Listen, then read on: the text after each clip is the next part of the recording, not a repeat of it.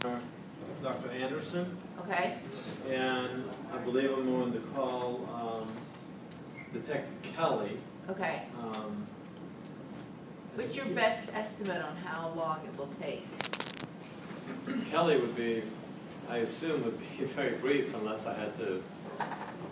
he's giving me a difficult time, which I can't imagine. I'm just getting some basic things out of his report. As far as medical examiner, probably direct, no more than an hour. And I don't know how long cost will be. Maybe 20 minutes. Well, because we're getting into a spot where I could see the defense potentially resting by 11. Potentially. And then if we've nailed down the jury instructions, I could then instruct the jury, and then I don't know that we want to waste a whole afternoon. Now, if we do closings starting at early afternoon, that does up the chance of the jury being sequestered. Yeah. So I caught between not wanting to waste their time, but also not wanting to force a sequester on them. Sure. That was our discussion earlier. Yeah. So I may be inclined just to gauge them. Just see if given the choice. I'm sure they're going to want to go forward as fast as possible. I would think so too. Yeah, I mean, That's like the Friday at 5 o'clock. Would you rather stay Right. at closing till 9 o'clock or come back Monday? Yeah, You know, it's really. But well, but if that's the case, then you almost want to tell them, in an abundance of caution, to bring an overnight back. I'm going to. Okay. Yeah, I'm going to tell them there's a chance that they will get if things progress as we anticipate, Right. there's a chance they may get the case tomorrow sometime in Yeah. the afternoon. So to go ahead and bring something, an overnight bag. So that's probably what I'm going to tell them. Unless they indicated they prefer to start earlier in the day on Thursday. I mean Wednesday. Yeah, I mean, I could give them the option. I can let them, if you guys agree, I can let them, Mr. Harmon, if you guys agree, I can let them make the call. I don't really care. It doesn't matter to me either way. I would agree. I mean, I know generally most jurors prefer not to be sequestered. Right. There may be one or two who actually prefers to be sequestered. I don't know how. I think it's a strong possibility if they take the case tomorrow afternoon, they're going to get sequestered. Right. That's a very strong possibility. So I think if we tell them that, we let them know, we need to let them know that. And maybe, and this is the thing, you know how it works. Some jurors may think it's going to be a quick verdict, and some think it's going to be a quick verdict the other direction, you know, or whatever. And I have the same conflict, Your Honor. I don't want to waste an afternoon, but I also don't want them to be sequestered unnecessarily. So and so the court's aware. I did get an email. I just want to let you all know I did get an email from Dr. Holder. He did receive Dr. Wu's information. He said he was able to open it and read it. And I inquired of him as to his availability later this week, so I'm waiting to hear back from him. And Judge, if there is a second phase, I just wanted to make sure that all of the expert testimony could be done by noon Friday. Because I may have a problem with at least one expert. Well, I assume, and that's another consideration, is that if the jury's not working Tuesday afternoon, now we push back closing arguments to Wednesday morning. We now guaranteed not starting, if there is a penalty phase, not starting one until Thursday. But you all had indicated that you thought we would be able to get it done in 2 days anyway? I think so, Your Honor. The state has very brief testimony from a medical examiner about HAC, and then a very, very brief victim impact statement. So that's the state's case. I have to tell you, in an abundance of caution, I may be inclined to go ahead and do closings tomorrow and not get caught in a situation where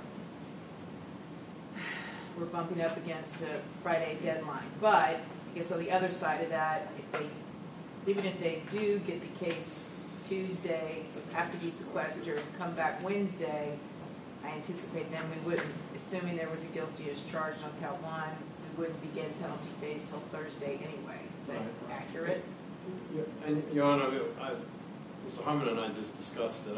I think we both would prefer that the jury, that you instruct tomorrow that we do closings first thing Wednesday and let them have as much time as possible to try to avoid them being sequestered.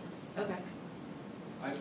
I do believe that's probably the best route, Judge. I wouldn't want to be sequestered if I have some issues, unless absolutely necessary.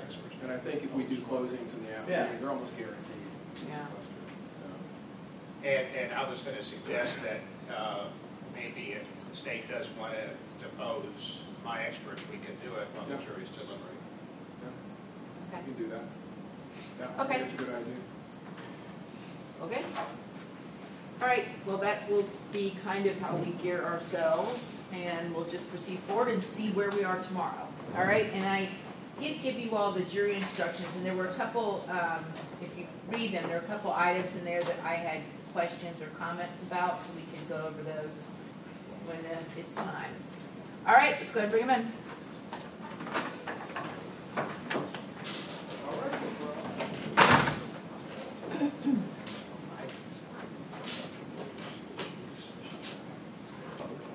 All rise, jury entry. All right, welcome back. Everyone have a seat. State, call your next witness. State would call Charlene Webster.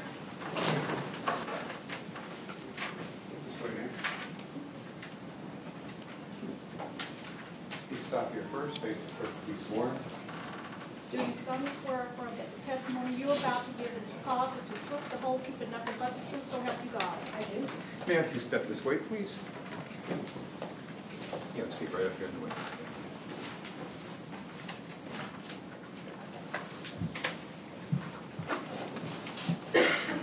You may proceed.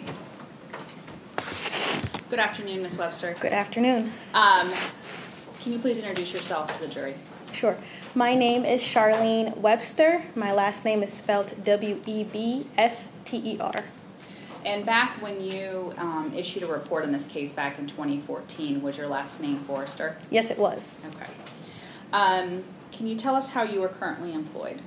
I am a crime laboratory analyst with the Florida Department of Law Enforcement at the Tampa Bay Regional Operations Center in the biology section. What do you do as a crime laboratory analyst?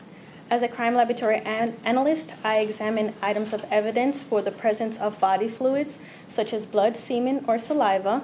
I may also examine those evidence for epithelial or skin cells to try to determine who may have handled, touched, worn, or drank from an item.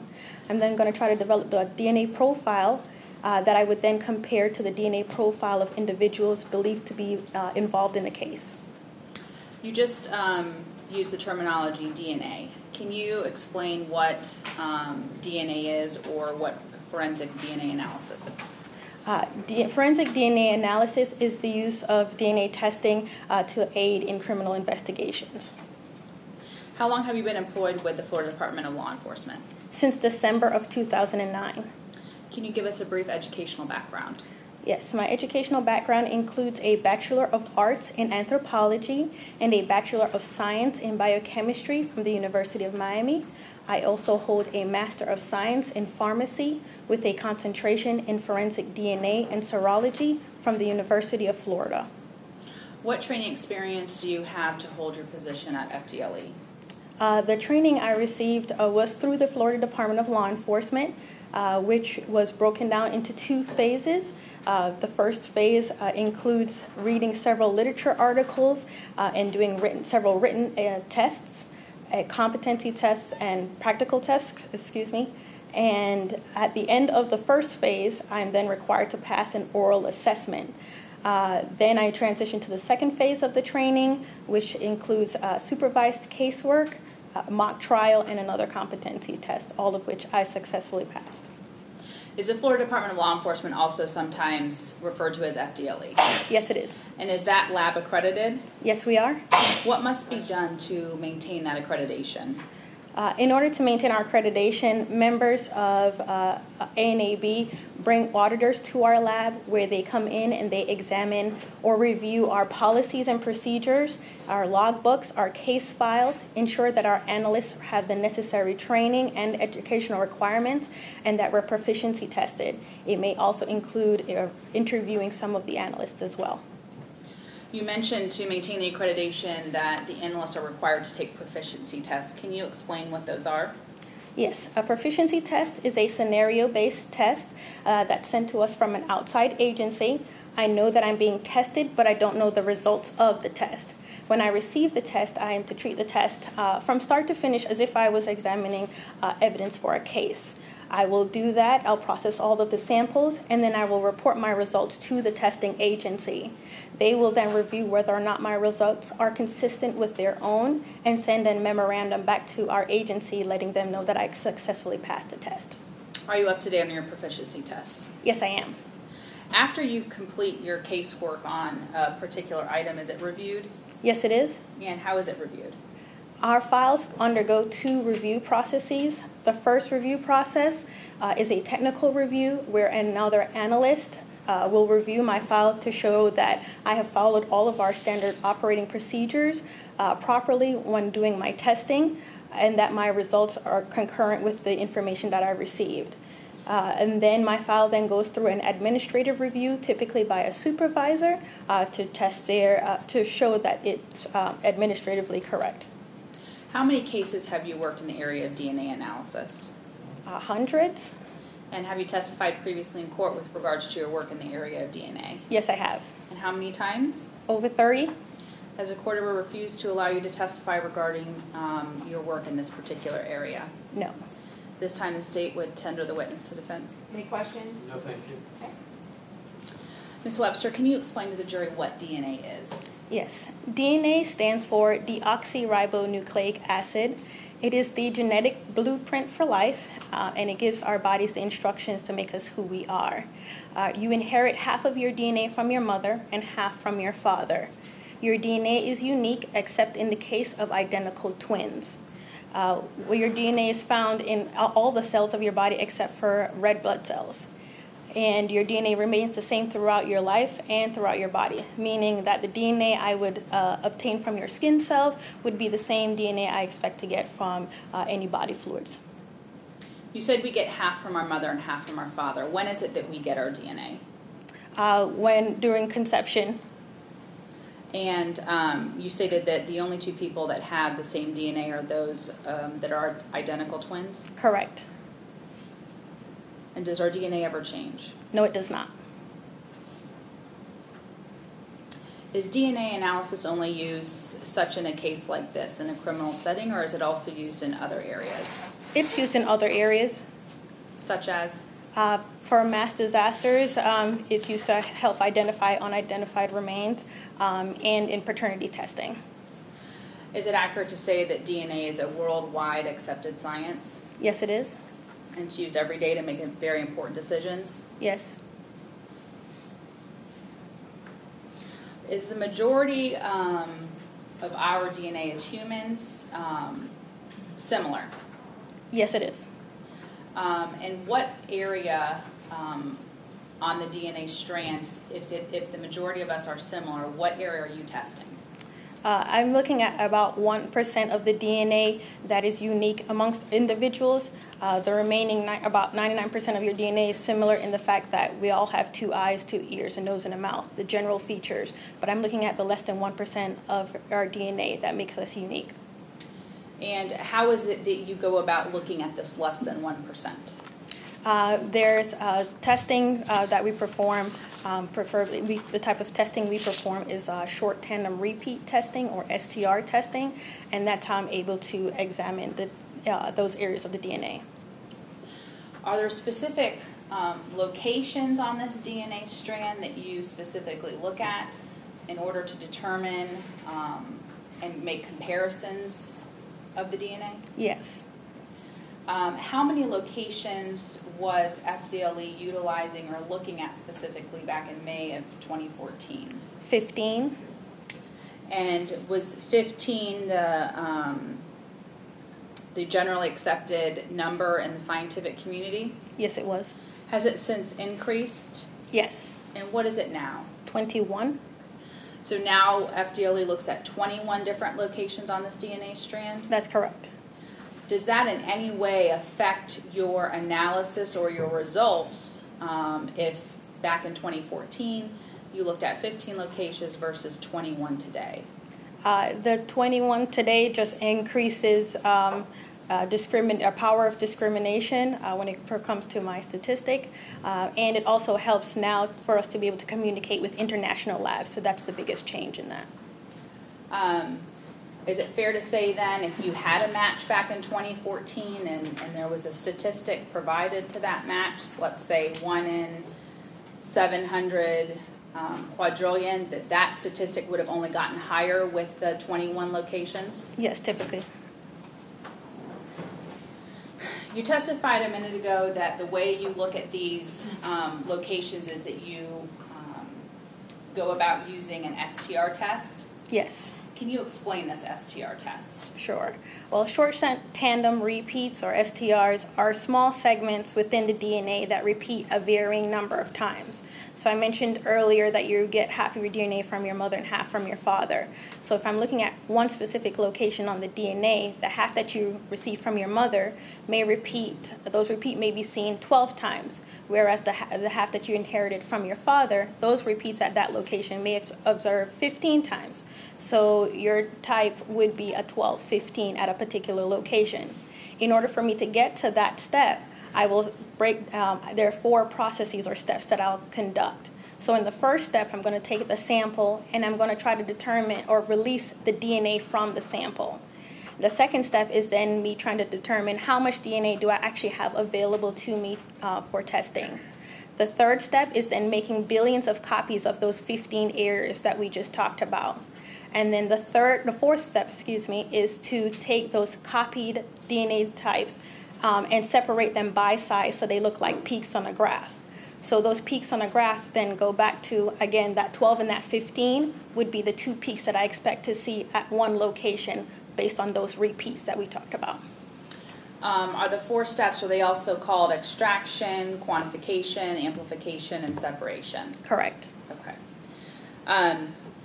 Are there some items that you receive for testing that you know it belongs to someone? In other words, you know this person's DNA was taken as a standard that you are to utilize? Yes. Is typically that done in the form of a buccal swab? Typically.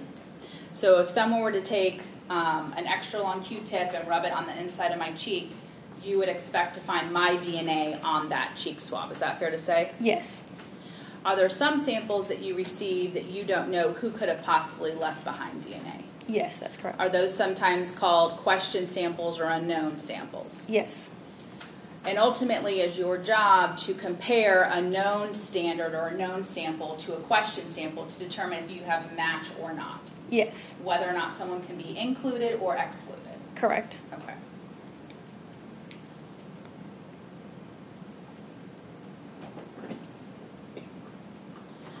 How do you know when you conduct this STR testing that it is done correctly? There are controls that I run with my samples to ensure that my testing is occurring properly. One of those controls is a positive control, where it's a known profile that I expect to get at the end of the 4-step process that I conduct. That ensures that my steps are occurring properly and my reagents are working. Then there's also a negative control, which is a blank sample that has no DNA contained, and it should remain blank from start to finish, and that ensures that there are no outside DNA introduced into the samples. And is there a kit that FDLE was specifically utilizing back in May of 2014 to conduct this kind of testing? Yes, we were using the Identifiler Plus kit. And was typically, you can see sometimes on the news or on television how DNA testing is done by a robot and the chemicals are being applied to the test tubes. Is that how this testing was done, or was it done manually? Some of it was manual, some of it was robotic.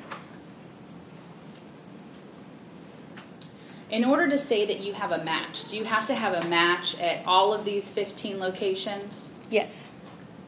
In order to include someone, do you have to be able to have a match at all of the 15 locations? To include someone, it depends on the information that I have available, so that's different. Okay. Are there standard operating procedures and certain numbers that or thresholds that must be met in order for you to be able to include someone as a possible contributor to the sample? Yes. What about to exclude someone? Is there a certain number of areas that they have to not match at to be able to exclude someone? Only one. So in order to exclude someone, there's no close enoughs. If they are different at any one of the locations, they are automatically excluded. Correct. At any one of the 15 locations. That's correct. Okay. So if you're looking at a 1512 using the numbers you utilized a minute ago, and you expect the person to be a 1512 at that location, if they are not a 1512, then they are excluded. Is that correct? That's correct.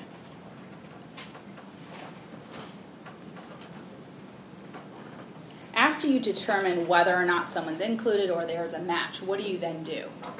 After I determine a match for a sample, I'm then going to try to put a statistic to my match and to determine how common or how rare I expect to see that DNA profile in the general population. Is that statistic also, are you able to give weight basically to your findings? Yes. Do you use a database in order to assist you in coming up with that statistic? Yes, I do. And what database was used specifically in this case? The database was developed by Dr. John Butler of the National Institute of Standards and Technology. Where do the samples come from to make up this database? The samples were purchased, they were anonymous liquid blood samples that were purchased from 2 blood banks when they conducted to make up this DNA profile, the database. Was the database reviewed by a population geneticist? Yes, it was. And how do you go about calculating the statistic, the frequency statistic? In order to calculate the statistic, I would look at the DNA types that are present at each of the 15 locations. First, I would take one location, look at the DNA types, and look at those types in the database for each of the 3 different ethnicities that we look at. At each of those, for those DNA types, there are specific frequencies or the amount of times those particular types were observed for each individual that were participated in the database. I will then use those numbers to then implement them or input them into specific equations, and those equations will tell me how often I would expect to see those DNA types together. I would do that for each of the 15 areas. Using the product rule, I would multiply those frequencies across each of the 15 areas, and that would tell me what is the chances that I would see those particular DNA types all occurring at the same time. What are the 3 ethnicities included in this database? We look at the African American, Caucasian, and Hispanic. And is this methodology accepted in the scientific community? Yes, it is. What is your training experience in the area of calculating the frequency statistic? I received training through FDLE, through our training program for analysts. I also took statistic courses in my graduate and undergraduate studies. In order for items to be accepted by the Florida Department of Law Enforcement for testing, are there certain protocols that must be followed or adhered to in order to be accepted for testing? Yes. And can you give some examples of those? Some examples may include that standard needs to have a buccal swab, or known standard would have to have the individual's names. Items must be packaged in, not packaged in plastic, but typically in either a box or envelope. They must be dried before they're submitted, things like that. Why are these standards in place? To ensure the quality of the samples that are being submitted, so that way we can preserve the evidence, so there's not any degradation of the DNA. Can you explain how someone might deposit their DNA? There are various ways one might deposit their DNA. By touching something, you may leave some of your DNA behind. If you get cut and you bleed, you may leave your DNA behind, spitting. And are you able to test an item for the presence of blood, semen, or saliva or skin cells? I can test for the possible presence of blood, semen, and saliva, not for skin cells. If you're going to determine whether or not someone left behind skin cells, is that also called touch DNA? It can be, yes.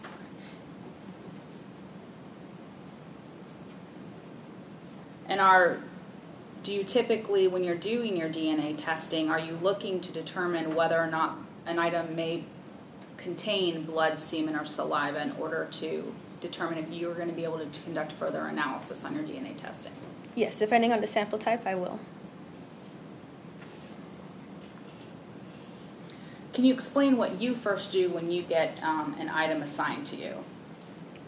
When I receive a case assignment, I typically retrieve those evidence from our evidence section, and then I will store them in my personal evidence locker until I'm ready to examine the items. When I'm ready to examine them, I will clean my work area with a cleaning agent. I will then lay down a butcher paper or a paper to cover the surface between the table and the item of evidence. I'm also going to be wearing personal protective equipment such as gloves, possibly goggles or hairnet if I need it, and a face mask. And then I'm going to process only one item of evidence at a time and separating known from question samples when I'm processing them. Why is it that you test or take samples from only one item at a time? To ensure that I'm not cross-contaminating samples. And is that the same reason why you don't have known standards opened or around your question standards at the same time? Yes. You stated that you get your items of evidence from the evidence area, or is that also called the evidence vault? It could be the vault, yes. Mm-hmm. Does anybody have access to that evidence area at the Florida Department of Law Enforcement? Typically, the persons who work in the evidence section are crime laboratory technicians. They have access. Do you have access to that area? No. So you have to go and check out your item through these individuals, the ones that do have access? Yes. Is how much DNA that may be left on an item going to affect your ability or your results ultimately? Yes, it will. And how is that? The more DNA that's present, the more likely I'm able to develop a complete DNA profile. If there is less DNA present, I may not be able to get information at all of the 15 areas that I was looking at. Can you explain what a mixture is? Sure. A mixture is when I observe DNA possibly from more than one individual. So we talked about earlier those peaks on the graph, and that you can get half from your mom, half from your dad. So we mentioned that there was a possibility you could have two peaks at least one location.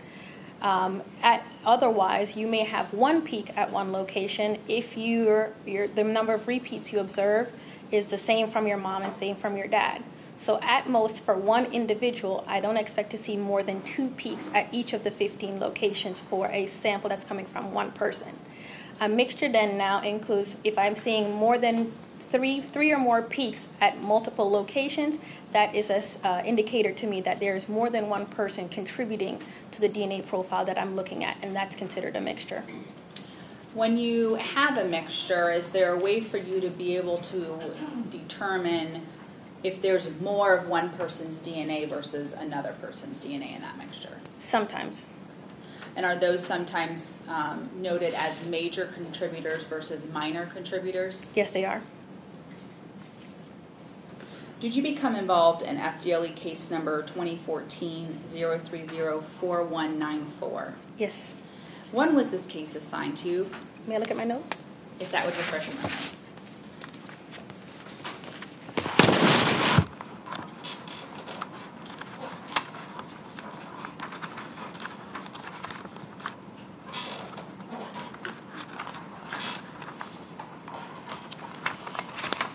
On May 19th, 2014. And did you receive multiple items when you were initially assigned the case? Yes, I did. Can you list out what items you did receive during this first submission? In the first submission, I received a buccal swab from Ebony Wiley, a swab, KM positive swab from the driver's mat floor, blood specimen standard from Felicia Williams, and a sexual assault kit from Felicia Williams.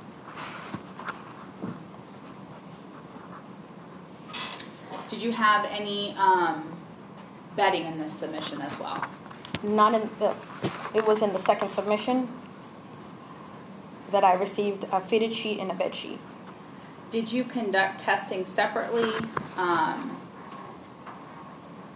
from the sexual battery kit or the swabs that were taken from the genitalia of the victim in this case? Could you repeat the question? Did you conduct your testing all separately on all of these items? Yes. Okay. What other items did you receive other than the ones that you previously listed? In the second submission, I received a hair from trunk, and then I also received fingernail scrapings from the left hand of the deceased and the right hand of the deceased.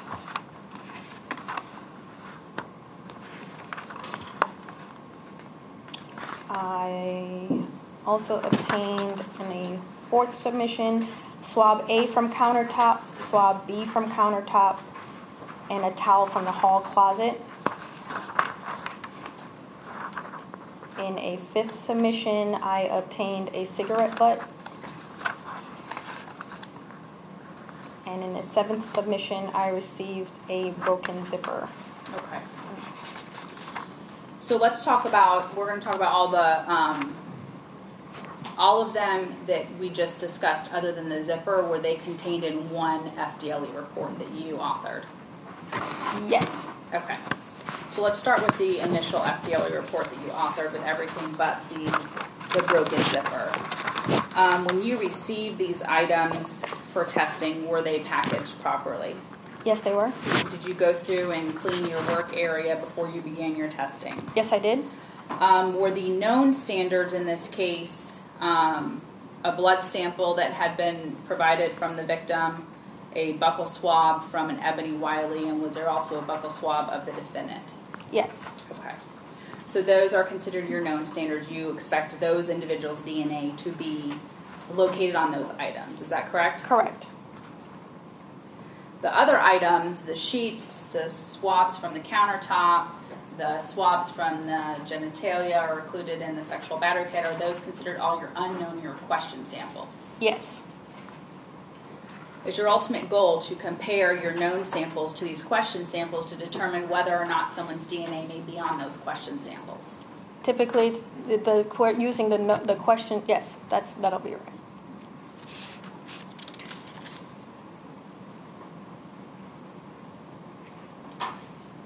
Did you conduct testing on these items prior to them going on for DNA analysis? Did you test them for blood, semen, or saliva? Some of them, yes.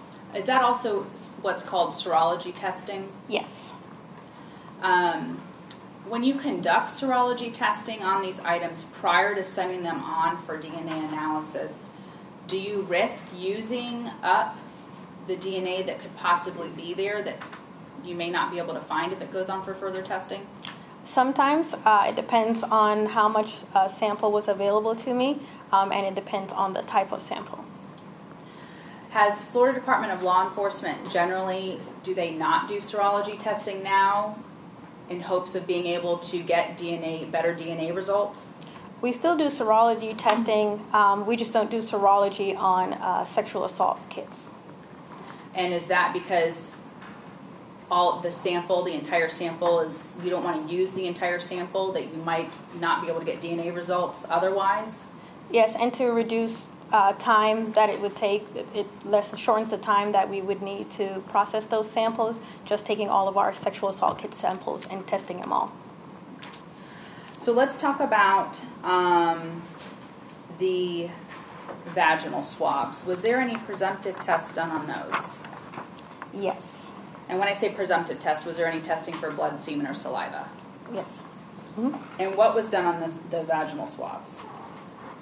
The vaginal swabs, I test for the possible presence of blood and for semen. What was your result with regards to the testing for semen? No semen was identified on the vaginal swabs. What about the testing for blood? The vaginal swabs gave chemical indications for the presence of blood. When you go about doing this initial testing to determine whether or not there's blood, semen, or saliva, can you explain what you do? Sure. For blood, whether or not I'm doing blood or semen or saliva, I'm going to make sure I run my controls for those particular tests. So I'm going to run a positive and a negative control to ensure that my tests are working. Then I'm going to take a small sampling of the swab or the fabric, and I will apply a liquid reagent that will then produce a color change test, typically for those presumptive tests. If the color changes, that usually is a positive indication of a result. If there is no color change, then it's negative. For semen, I will then go ahead and do a confirmatory test, either in the form of trying to visualize sperm cells, or I may do a secondary test if I can't visualize sperm cells for a specific antigen that the male produces. And when you're doing your visual examination, is that where you prepare a microscope and look under a microscope to see if you see sperm cells? Yes. Did you test the rectal swabs, the nipple swabs for semen? Yes, I did. And what were those results? No semen was identified on those swabs. Let's talk about the towel from the hall closet. Did you test that either for blood or for semen? I tested that for both. And what were your results? No semen was identified on the towel from the hall closet, but the towel did give chemical indications for the presence of blood.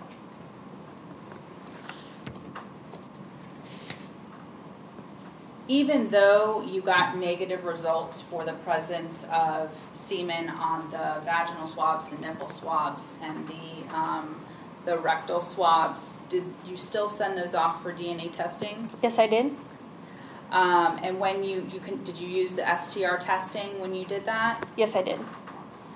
Did you find any DNA that did not belong to the victim, or that was foreign to the victim on those swabs? No, I did not.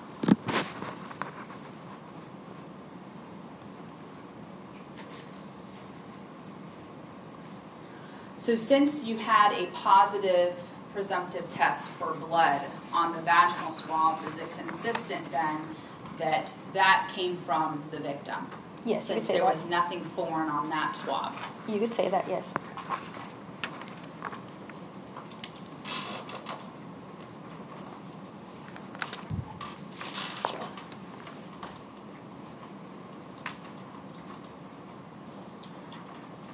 We discussed the towel a minute ago that you said was also a presumptive positive for blood.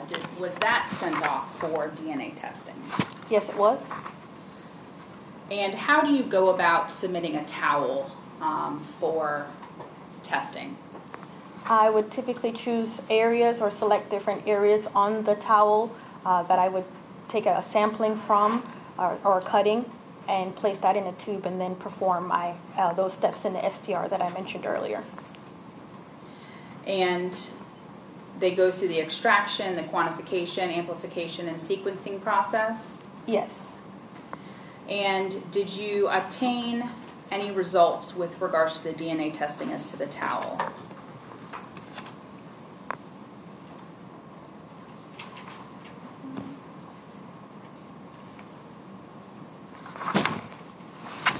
Yes, I tested 3 areas on the towel.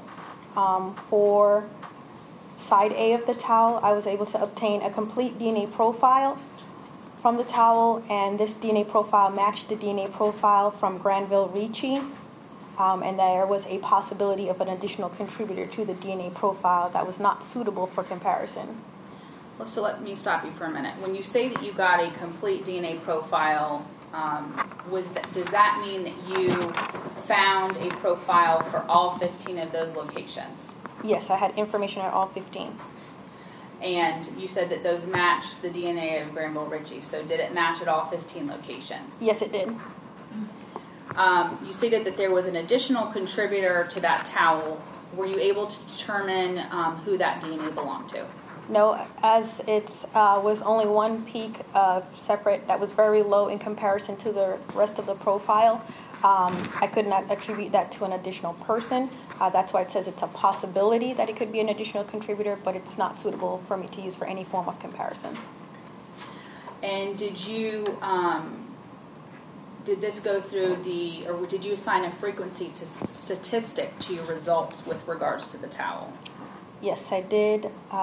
The frequency of occurrence for the DNA profile side A for unrelated individuals is approximately 1 in 40 quintillion.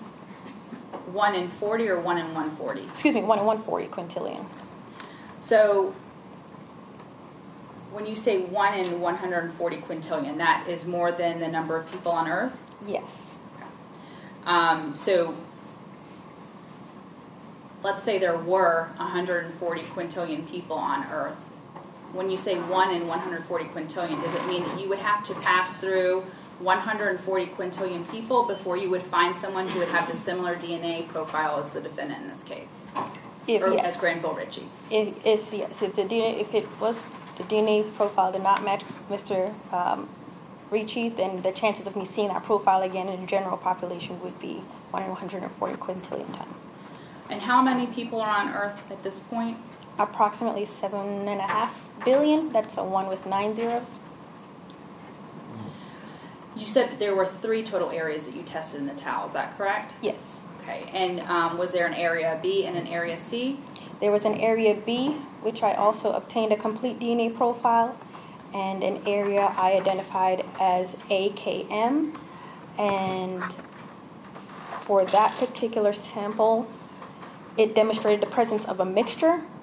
I could assume that 2 donors were contributing to the mixture, and that way I was able to determine a partial DNA profile for the major contributor and a partial DNA profile for the minor contributor. The major DNA profile is consistent with the DNA profiles obtained from the towels side A and side B, which I matched to Mr. Granville Ritchie. So the major contributor on the other 2 cuttings were consistent as coming from Granville Ritchie? Correct. Did they have the same statistic, or was it different? It would be the same statistic. Oh, excuse me, I'm sorry. Let me double check. I may have misspoken.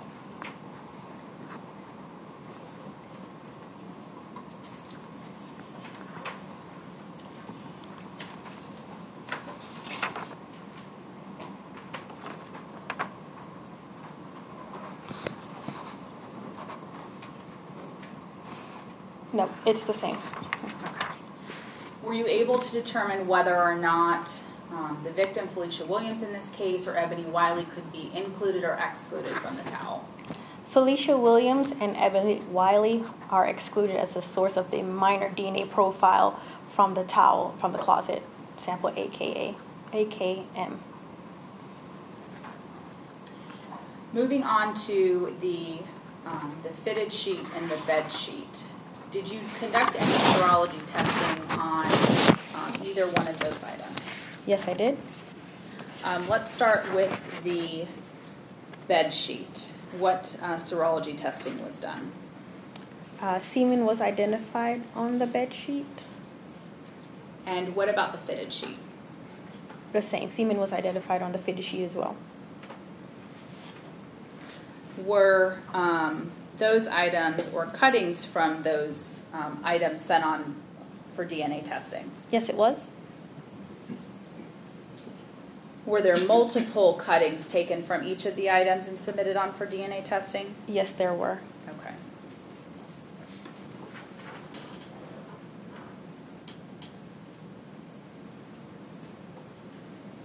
Let's start with sample B and C from the bed sheet. Were you able to determine whether or not there was a single profile there or if there was a mixture? For samples B and C, those profiles demonstrated the presence of a mixture of at least 2 individuals. Were you able to determine whether the major or minor contributors? In this case, I assumed that Granville Ritchie was a donor to the mixture, and I was able to obtain a complete foreign DNA profile from samples B and C. The foreign DNA profile from samples B and C matched the DNA profile from Ebony Wiley. When you say that you assume that Granville Ritchie's DNA is going to be on those bed sheets, did you have information that those were in fact the bed sheets that he utilized? Yes. And is that why you make that assumption that you're going to assume that someone's DNA is going to be on either a piece of clothing that they may wear or an item such as a bed sheet that they're going to be laying on? Yes. Depositing cells? Yes. Okay.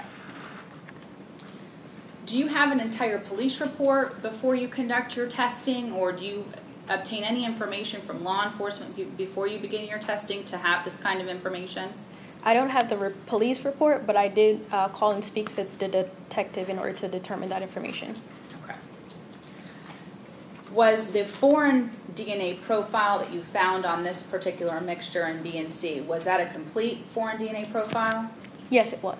So it was at all 15 locations? Yes, it was. And at all 15 locations it matched the DNA of Ebony Wiley? Correct. Is that consistent with if Ebony Wiley and Granville Ritchie engaged in sexual intercourse on these bed sheets, that those results are consistent with that? Yes, that could be possible.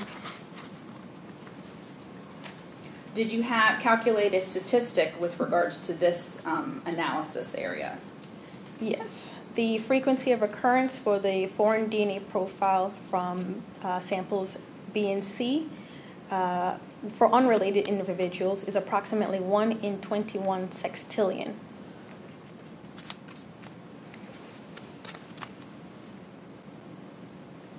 Was there any other DNA located on either sample B or sample C? There was a possibility of an additional contributor to the foreign DNA profile from the bed sheet in sample C, which wasn't suitable for comparison.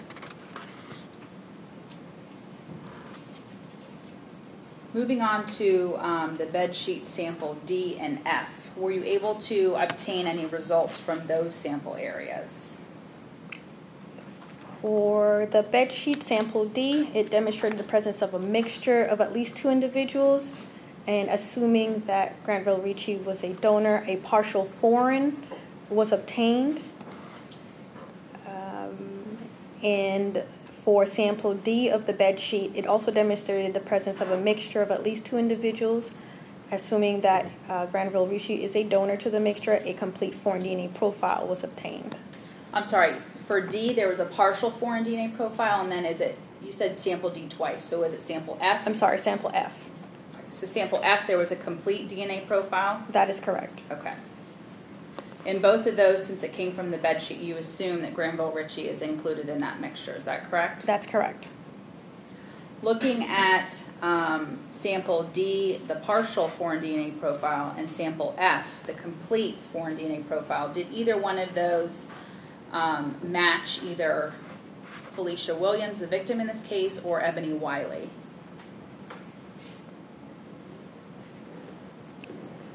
Felicia Williams and Ebony Wiley are excluded as a source of these DNA profiles. So it is some other individual that you did not have their known standard. Is that correct? That is correct.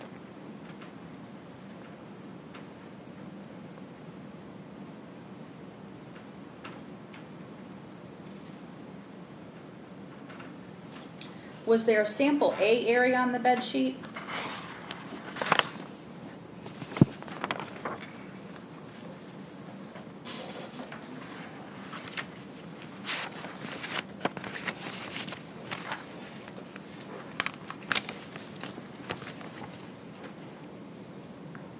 Yes, there was. Did you obtain any results from that? No DNA results were obtained from the bedsheet sample A. So was there no foreign DNA, or what do you mean by no results? I didn't get any DNA types at any of the 15 locations, so I didn't have any information at all. Okay. Did you have a sample E on the bed sheet?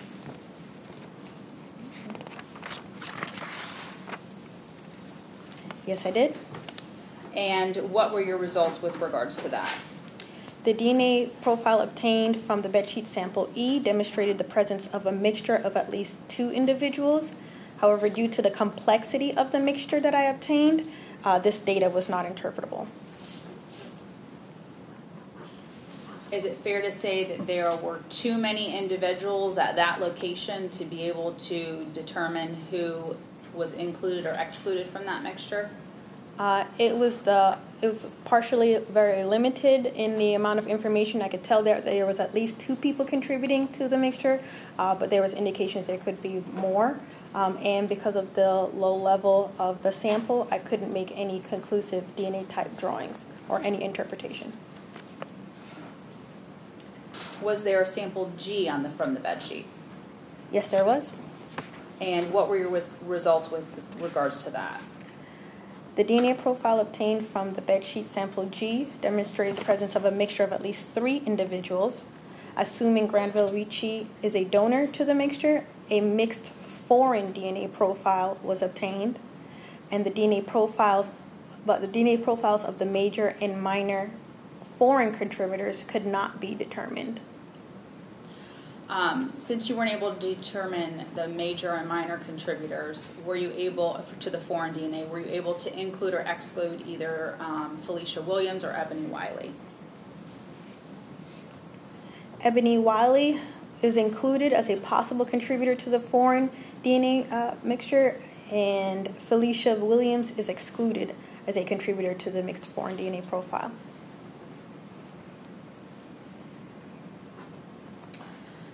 Moving on to the swab from the driver's floor mat, as well as the swabs from the countertop, A and B.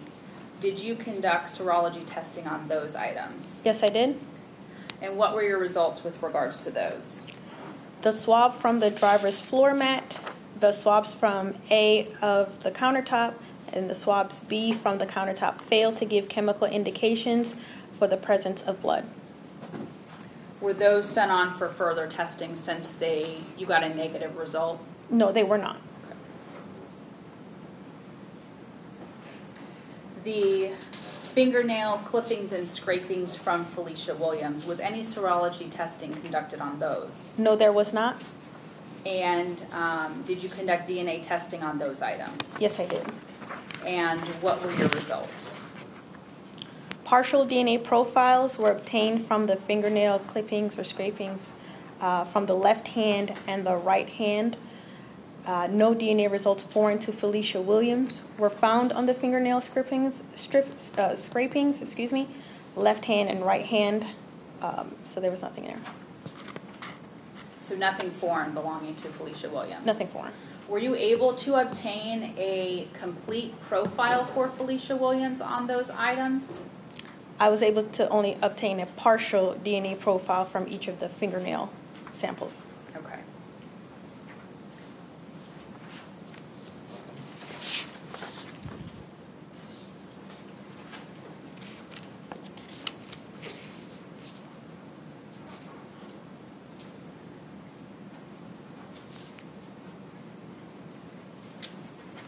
Can water, including salt water, affect what DNA might be left behind on an individual? Yes. And how is that? Water would rinse off any DNA that might be possibly present. It would just be like showering. If skin cells were left behind? Yeah, those wouldn't be there also. Would the same go for if any sperm cells or semen were left behind? No, those wouldn't be present either.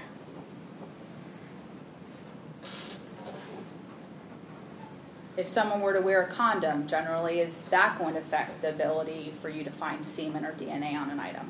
Yes, that could.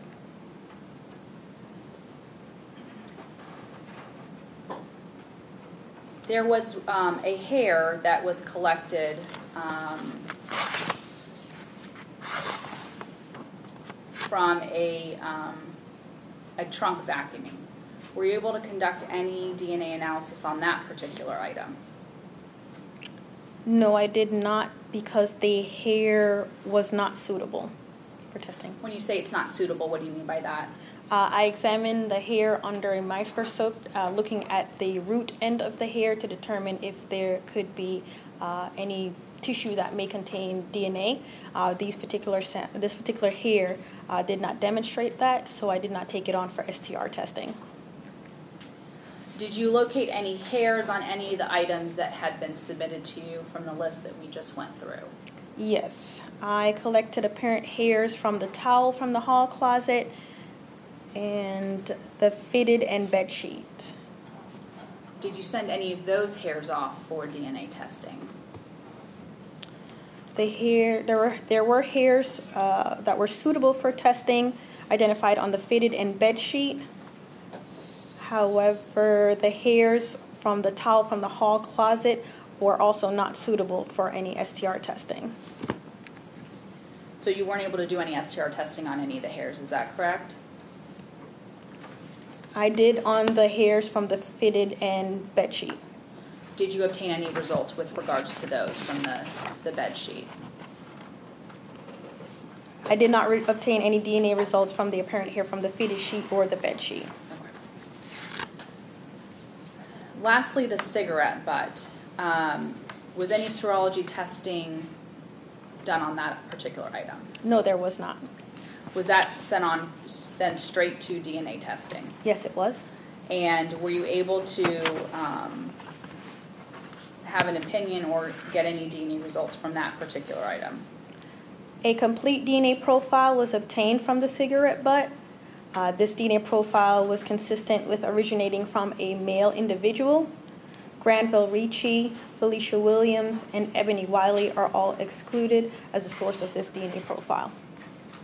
And when you get these items, for example, the cigarette butt, were you aware that this was found on the ground in the area where the body was found? Not that I recall. Okay. So sometimes you have information from law enforcement as to why they're sending you a particular item, and other times you do not. Is that fair to say? That's fair. If you have any particular questions, you contact the detective to verify why you might be testing an item? Yes. So from the list that we just went through, there was blood on the vaginal swabs that was consistent with the victim's DNA. Correct.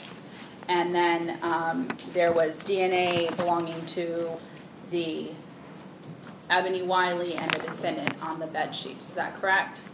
Yes. Okay. Moving on to the broken zipper that was submitted to you for testing. Do you recall what was the purpose of you testing that? Or what were you doing?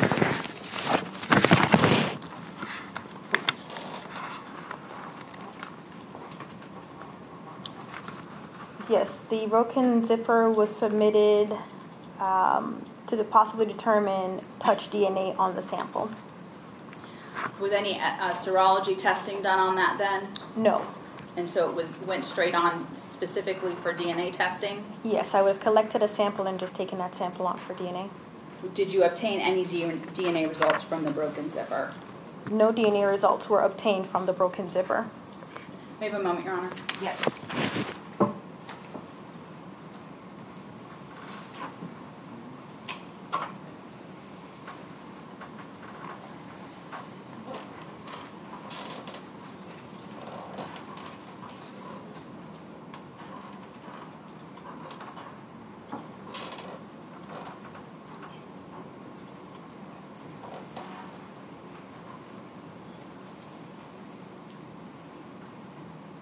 Ms. Webster, I'm going to take you back to bed sheet sample D and F.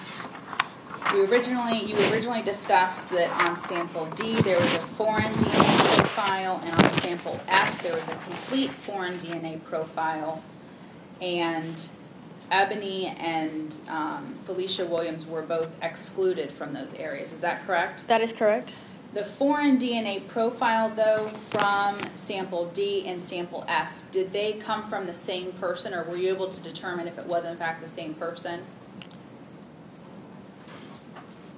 Yes, the foreign DNA profiles from sample D and sample F are consistent with originating from the same female individual.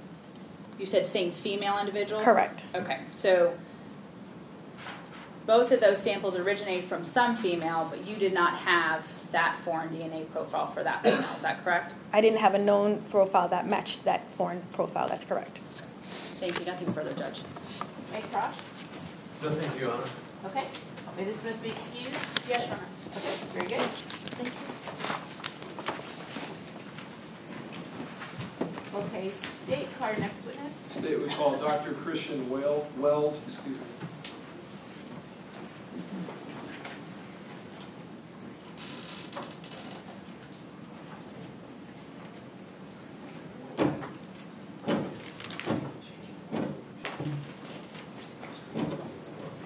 Stop here, face the clerk, she will swear you in.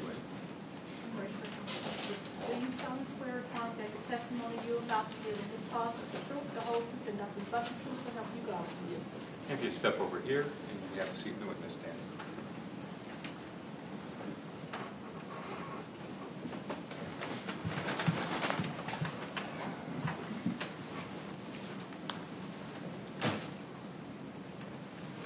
Good afternoon. Good afternoon. Would you please state your name and spell both names, please? My full name is Eric Christian Wells, EricChristianWells. All right. And sir, how are you employed? I'm a professor of anthropology at the University of South Florida. How long have you worked for the University of South Florida? About 17 years. Can you tell the jurors your educational background? I have a bachelor's degree and a master's and PhD in anthropology. And where did you receive those? A bachelor's degree from Oberlin College and the master's and PhD from Arizona State University. And prior to working at the University of South Florida, did you do any work at any other institutions, No. any other colleges? No. All right, so you started here at the University of South Florida? Yes. All right. And you've indicated you work in the Department of Anthropology, is that correct? That's right. And what is your title there? The title is Professor of Anthropology.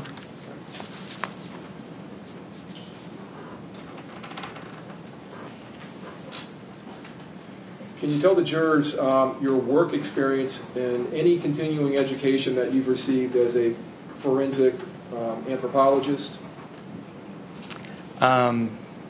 So in my role as professor of anthropology, I've served on a number of forensic archaeology research projects over the years. I've run a laboratory of soils research, and we focus specifically on geochemistry of soil and sediment samples. And we have analyzed thousands of samples from all over the world over the past 17 years.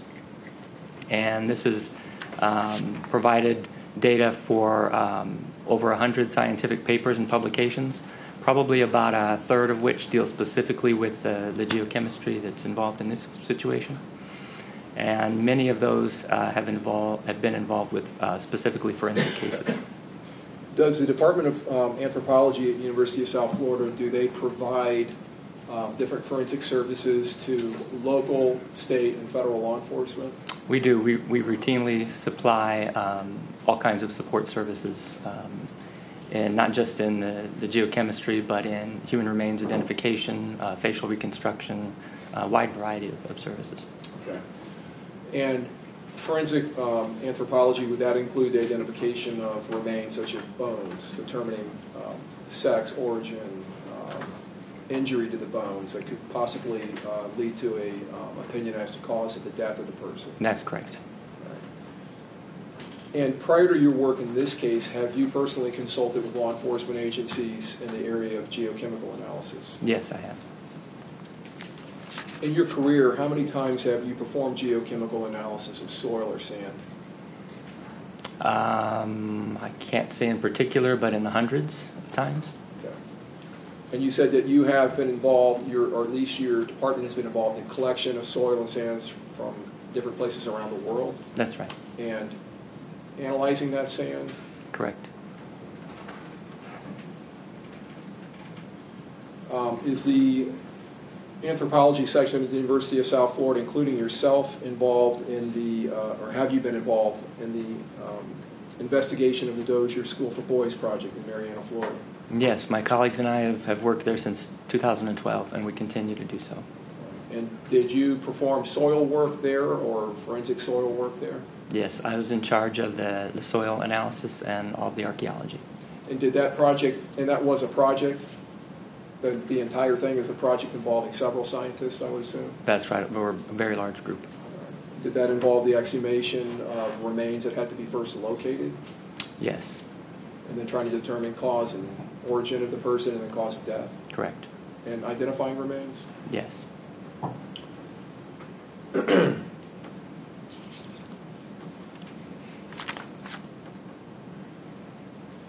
Your Honor, I would tender Dr. Wells as an expert in the area of geochemical analysis. No objection.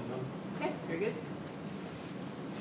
And Doctor, can you tell us how long has geochemical analysis been conducted in the forensic setting in law enforcement, in the criminal justice setting? In forensic science, since the 1970s or 1980s, and then it's become much more common since the 1990s, when the analytical instrumentation became more affordable and more widespread. And that's when I started working on it as a graduate student in the 1990s. Okay. And is geochemical analysis, is that utilized in other settings, industries, other fields other than forensics? It's used throughout geology, geography, archaeology, forensics, wide variety. And is geochemical analysis accepted as a reliable scientific method of analyzing soil and sand and its components? It is. There are a wide number of textbooks, and we teach it generally at the university.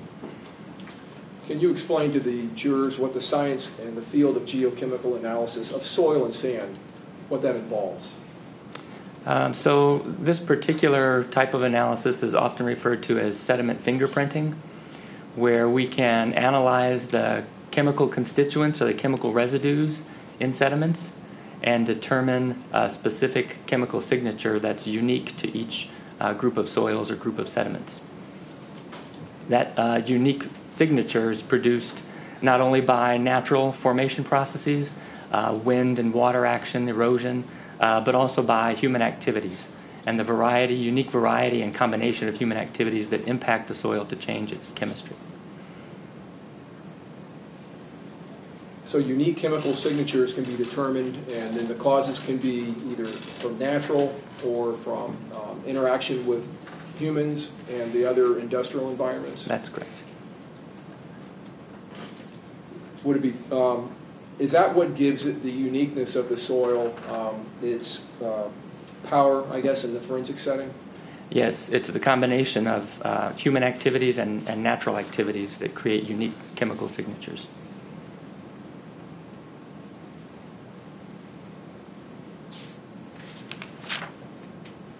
When you're doing and conducting your analysis of sand or soil, what is it that you are looking at? You mentioned earlier components. What exactly is it that you are looking at to determine uniqueness in that sample versus, say, another sample? So we consider many of the chemical elements that you might find in the periodic table of elements. Some of those are very common and so aren't very useful for distinguishing between different soil types. And then there are others, for example, in this case, transition metals like copper and titanium and zinc that appear differentially in different sediment samples. And so we can use those groups of chemical elements as sort of a key or a fingerprint to identify specific samples. Can sand or soil that is found in the same vicinity, such as maybe within a city block of each other, so maybe 200 or 300 yards from each other, but at different locations within that city block, can they have different unique elementary chemical proportions and components? Yes, absolutely. And is that the unique chemical signature that you're talking about? Yes. And that can occur in a very short distance or a very short space? Yes, it all depends on the combination of human and natural activities that took place in a particular area to impact the chemistry of the soil.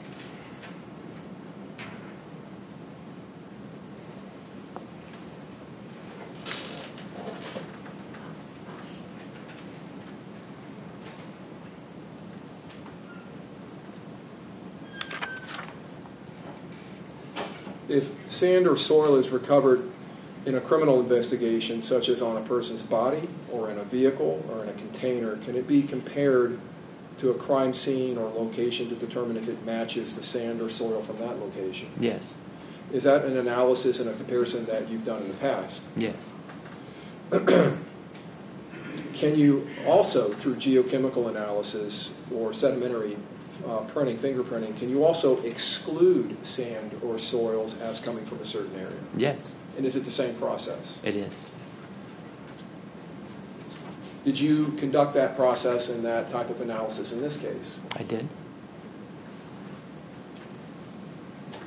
As part of the analysis conducted in your work at the University of South Florida, when you're consulting with law enforcement like you did in this case, will you ask them to collect samples from nearby locations? Yes. And why do you do that?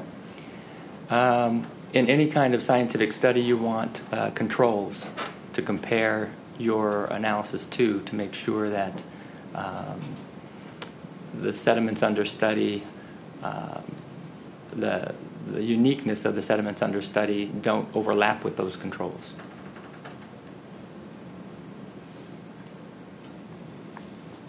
Okay, I'm going to call your attention back to May and June of 2014. Did you consult with the Temple Terrace Police Department in this case involving the investigation of the homicide of Felicia Williams? I did. And in your consultation with the detectives in this case, did you learn that sand had been located inside of a motor vehicle that was suspected of having been used to transport the victim's body to a scene? Yes.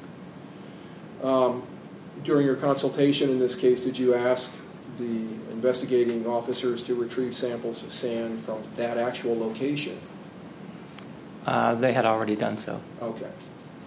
And I'm talking about the location where the body was located. Yes. All right. And did you also ask the detectives to collect sand from other locations? Yes, for And that control was samples. To act as your control samples? Yes. Okay.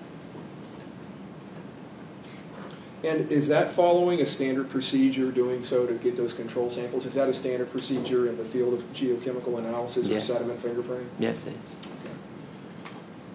Did the Temple Terrace Police Department submit to you the sand, first of all, that was collected from the suspect's vehicle? Yes. And did they also submit to you sand that was collected from the scene where the victim's body had been recovered? Yes. And did they submit to you sand that had been collected at areas in another location to act as your controls? Yes.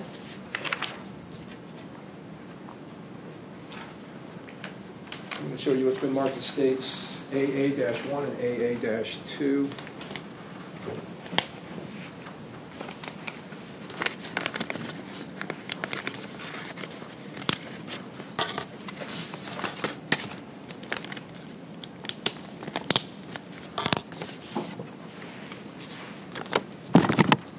First, let's look at AA-2.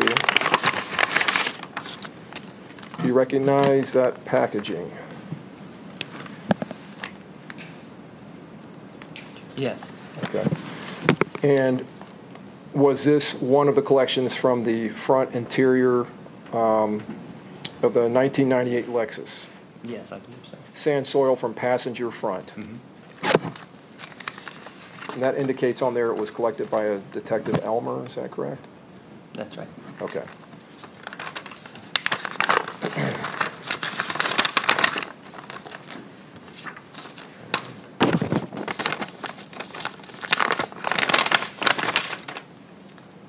States AA-1, do you recognize that? Yes. Okay. And was this another item that was submitted to you as being marked from sand soil from the passenger back interior of a 1998 Lexus by Detective Elmer? Yes. Okay. Now, obviously these two bags are empty, so let me ask you, and I'm probably getting ahead of myself a little bit, before we get into your analysis, did your analysis consume these samples? They did. Okay.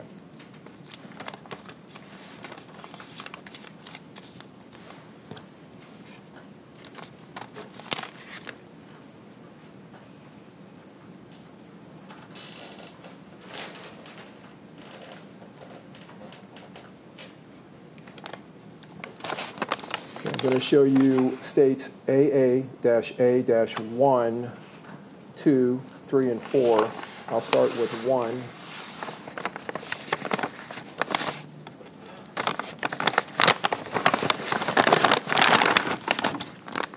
And I asked, first of all, do you recognize the packaging? Yes. Was this item submitted to you, to your laboratory? Yes. Okay. And was this indicated as being sample B, a dirt sample from the south side of the access road at the location of where the victim was located? Yes. Okay.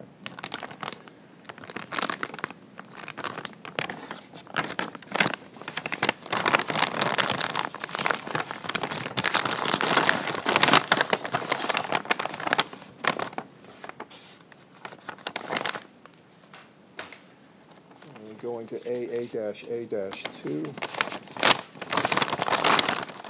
Do you recognize the package and the label on the package? Yes. Okay. Do you recognize this as being one of the items that was submitted to your laboratory? I do. All right. And is this labeled as as A, a dirt sample from the parking lot area of the northwest corner of Bridge? Yes. Okay.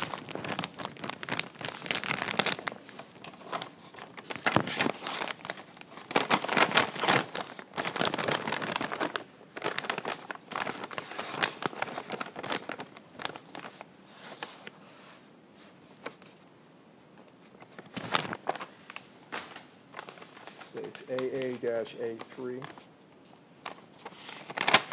you recognize this package and or a label on it? Yes. Is this another item that was submitted to you by the Temple Terrace Police Department? Yes. All right. And is this labeled on the package label as C, control sample from Hyatt Hotel Clearwater? Yes. That's right.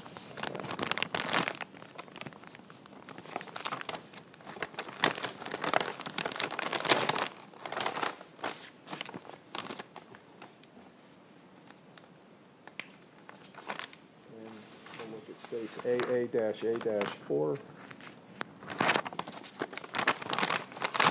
And I'll ask, do you recognize this item? Yes. Is that one of the other items that was submitted to your laboratory? And is this marked as D, control sample of dirt from Belcher And Gulf to Bay. Avenue in Gulf to Bay? Yep. Okay. All right. Now, all 4 of these samples, were they greater in volume than the samples that were recovered from the Lexus? Yes. And so they were not fully consumed in your analysis and testing? That's right.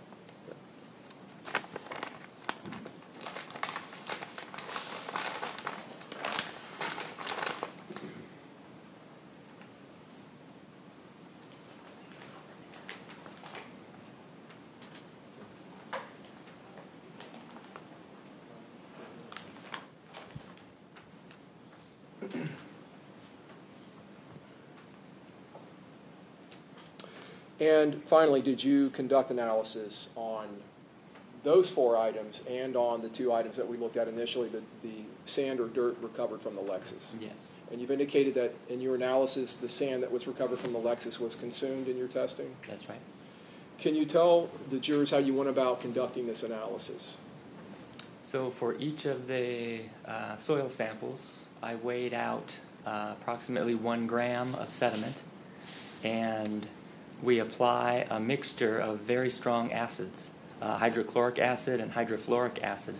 And over a period of about a week, application and reapplication of that acid breaks apart the sediments into the elemental constituents, into the chemicals, so that what you have at the end result is a liquid sample. So you're turning a sediment sample into a liquid sample.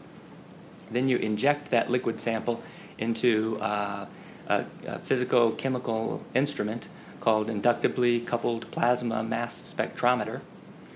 And I can describe how that works if you like. If you could, yeah. So the sample, the liquid sample, is aspirated into an ultrafine mist, and that's drawn into a chamber filled with argon gas that's about 10,000 degrees Kelvin. It's about as hot as the surface of the sun. And in that environment, the electrons that go around the atoms of each of the elements move to outside of their orbits into other orbits, and as they relax back to their base state, they emit energy in the form of a wavelength, in the form of light. And the solid state detector on the mass spec detects that wavelength, and different elements have different wavelengths, so that when we detect a wavelength for titanium, we can identify that there's titanium in the sample, for example.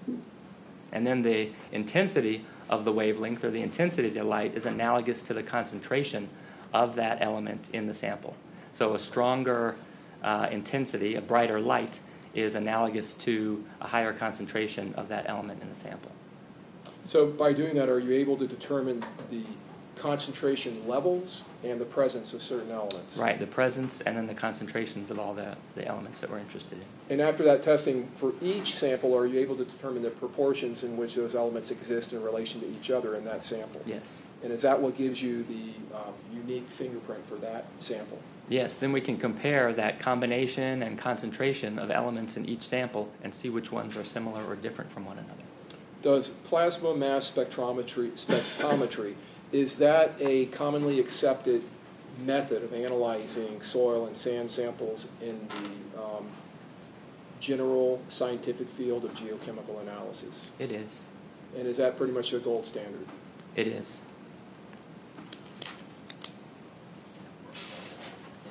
And in fact, is mass spectrometry used in multiple fields, scientific fields, including toxicology and other fields? A wide variety of fields, yeah.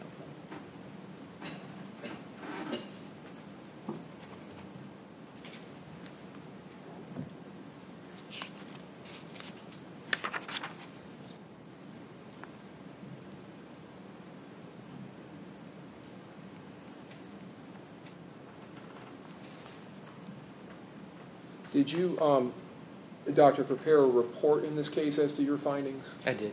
Did you provide that report to the Temple Terrace Police Department? Yes, I did. So I want to go back and talk about your findings reference the samples from the Lexus versus the samples that were collected at both the location where Ms. Williams' body was found and the other control sample areas. All right, and I'll take it one by one. After you conducted your analysis, did you compare the results of your chemical analysis of the sand from the GS400, both front and rear passenger seat, to the chemical analysis and the results that you found for the soil from the scene where Ms. Williams' body had been recovered, which would be B? Yes, I did. Okay. What were the results of that comparison, your analysis and your comparison? The sediment from the front seat, passenger, the floor mats, had a 99.5% match to the sediments recovered from the location of the human remains. Okay. Now I want to ask you about that. Is expressions and statistics like that, is that something that's commonly done in geochemical analysis? Yes. All right. And do you have training in statistical analysis and in the ability to express statistical or make statistical expressions as to your findings? Yes, I do. All right. Can you explain to the jurors what your training is in that and your education in that? It was a standard part of the coursework I had in graduate school, and then I've used it on most of my research projects over the past 17 years. And I'm the one in charge in our department to teach introductory and advanced statistics methods and modeling. And I've done so for about 15 years. All right. And I didn't really get into that with you. You are a professor within the University of South Florida? Yes. In this field? Yeah. Yes. And in other fields related? Related fields. Is using statistical expressions to indicate the results of your geochemical analysis, is that a commonly accepted practice within the field of geochemical analysts? Yes. Now, comparing the results of your analysis of the sand located in the Lexus to to A, which was the sand collected by the bridge on the Courtney Campbell Causeway. Mm-hmm. What were the results of that comparison? That one, I believe, the rear passenger floor mats, the sediment from the floor mats, had about a 70% match to the parking area.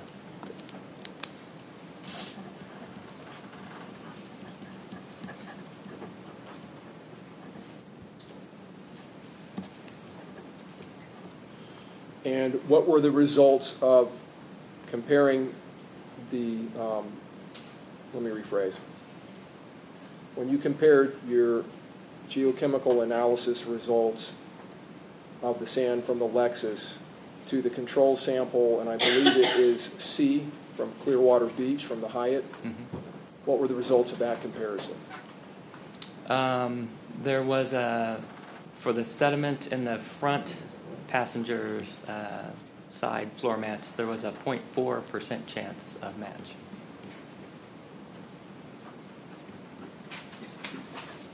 A 0.4% chance, so less than 1%.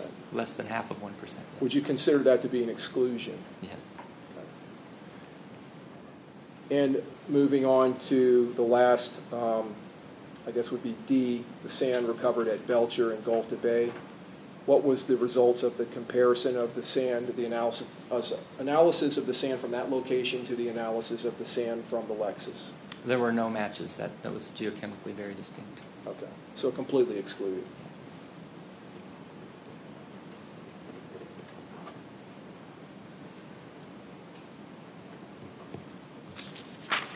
And your expression of 99, I believe it was 99.95%, that the front passenger seat sand matched to the sand from where Felicia's body was recovered. Would you consider that to be a high probability match? Yes. And how would you express that, or how did you express it in your report? We tend to say a high degree of scientific certainty.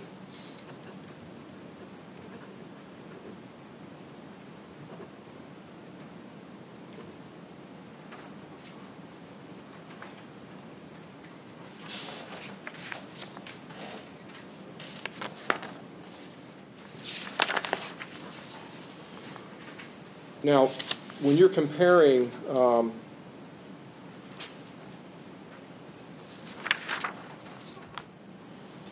sand from a location such as where Ms. Williams' body was found, can that sand or soil maintain its uniqueness and its chemical composition as far as presence of different elements and the proportions in which they exist in relation to each other? Can that be maintained for great time periods? Yes. In fact, in some sediments we've analyzed, in other cases, we found that the integrity of the chemical residues have been maintained over hundreds of years.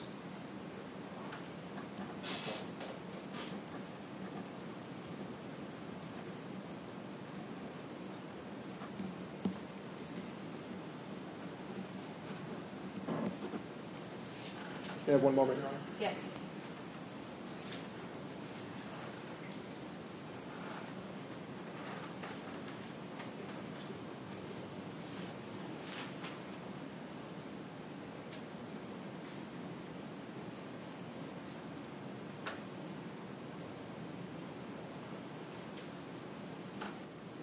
I'll tender the witness, Your Honor.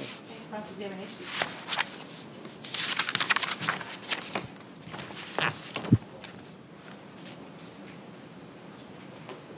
Good afternoon. Good afternoon.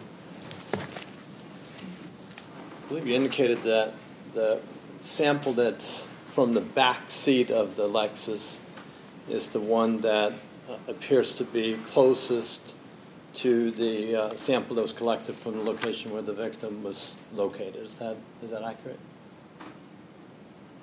The sample that comes from the back seat of the Lexus, when you compare it to the other known samples, that is 99.5% similar to the one that is where the victim's body was located. Is right. That okay? You indicate in your report that the soil samples from the front passenger side of the Lexus closely matches the aggregate samples, and you number them 1061, 1062, and 1063, recovered from the parking area. Mm-hmm. Where's that? I'm not certain. It's that was the label that was on the sample. Okay.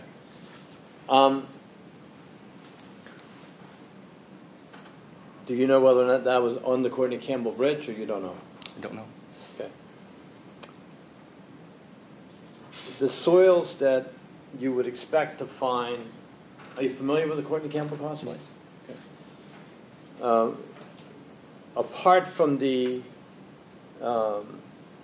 exposure that these soils may have to, I believe you referred to it as the human activity, would you expect that the soils that are on the causeway, the Courtney Campbell Causeway, to be fairly similar in as far as the substance of them? Similar to what? Each other. It just depends on the particular area of the causeway and the different kinds of activities that have impacted different areas. Okay, but I'm saying prior to the human activity, I think you indicated the human activity is really what helps make a particular sample more unique, right? Yes. Okay. So prior to that part of it, and I assume that includes cars traveling over it, oils and chemicals being spilled on it, all those types of things, right? Okay. Is that a Yep. fair All of that. assumption? All of that, yeah. Okay. And so if there's a service road on both sides of the Courtney Campbell Causeway, and it has similar human activity on both sides, would you expect the samples on either side to be fairly similar? No, because each area has its own impacts by different activities, by different people, fishing, picnicking, Sure. a wide variety of things. So. Sure. And so clearly you were talking about how samples could remain the same for hundreds of years, but I think you're also suggesting that they can also change very quickly based on the activity that's going on in the area of these samples. No, the samples would not remain the same over hundreds of years. I said that the chemical residues would remain and would not leave. But the samples are a palimpsest of all the various activities that have happened. Do you have any knowledge, were you able to examine any soil samples that were collected from the southeast side of the Courtney Campbell Causeway that you know of? The samples that I analyzed were simply the ones that were provided to me. Okay, which is the first sample that's brought to you is the sample from where the body is located, right? Mm-hmm. And you didn't ask for that, they brought you that sample, correct? Right. And then you asked them to go out and get some other samples from their random areas. Mm-hmm. Yes? Well, not random areas, but areas that would serve as controls. Okay. Did you specify to them where they should go and get these other samples? In general, yes. Okay. All right. So, and that's how they end up going to the beach, halfway between the beach and the bridge, and then maybe taking another sample on the bridge itself. Right. Okay. If you had been asked to evaluate samples, even multiple samples, from the southeast part of the causeway, would you have been able to take those samples and go through the same process and evaluate those samples? Yes. And obviously, because you didn't have the opportunity to do that, we have no idea what the percentages would have been on those. That's right. Okay. Thank you. Okay, redirect. Yes, sir. Doctor, I had forgot to ask you this. During your analysis, your geochemical analysis, the actual use,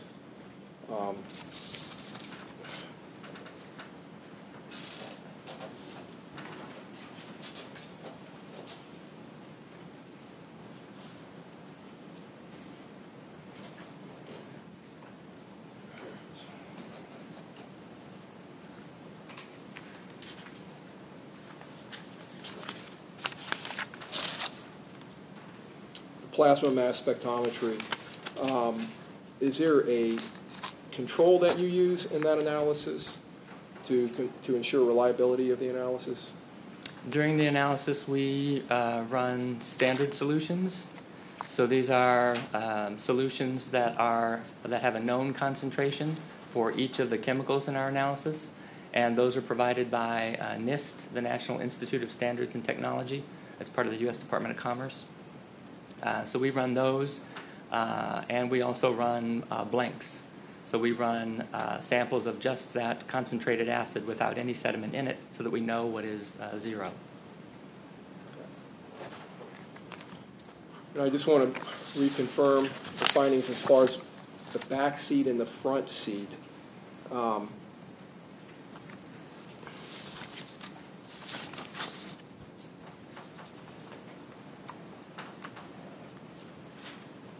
Sample 94, which was recovered from the front passenger seat, most closely matches aggregate of samples 1071, 1072, and 1073, which were recovered from the location of the victim.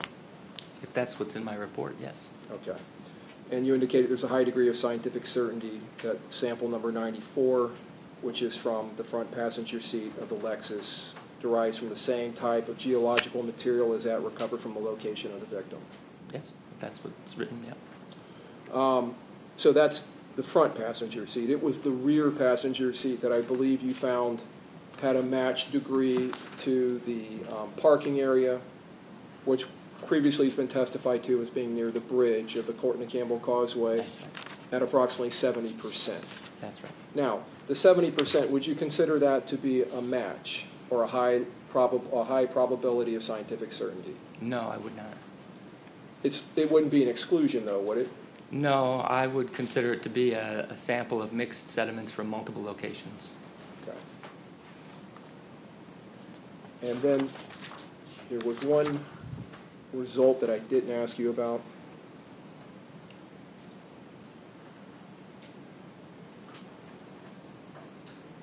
Sample 94 again, from the front passenger seat of the Lexus, you indicated had a probability of 99.99.9% for being associated with the location of the victim. And then you also found that it had and I'm sorry, I think you already testified to this, a 0041 or a 0.41 for being associated with a control sample from the Hyatt. That's right. Okay.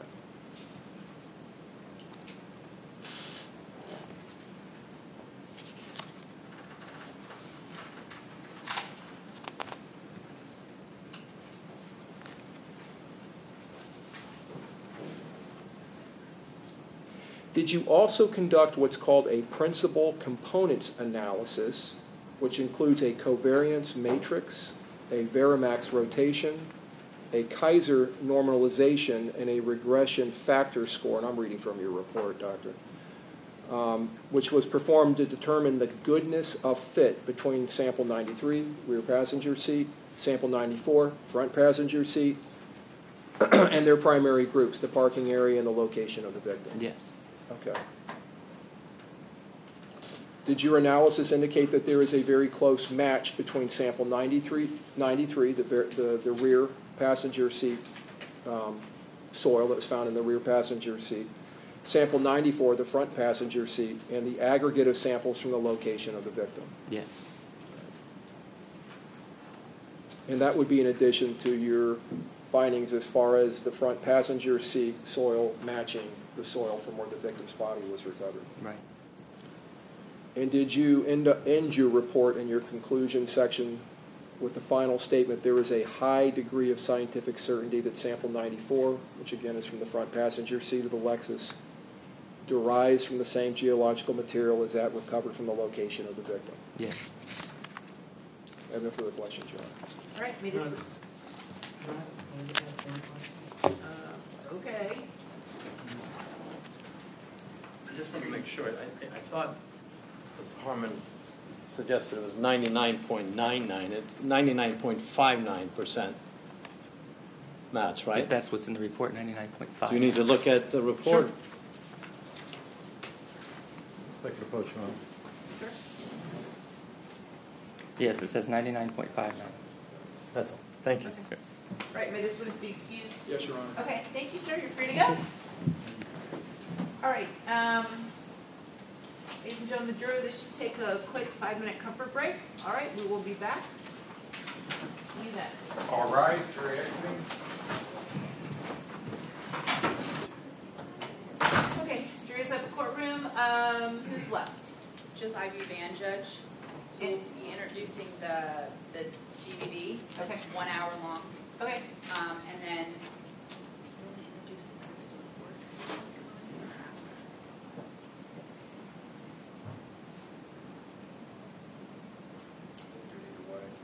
Judge, we have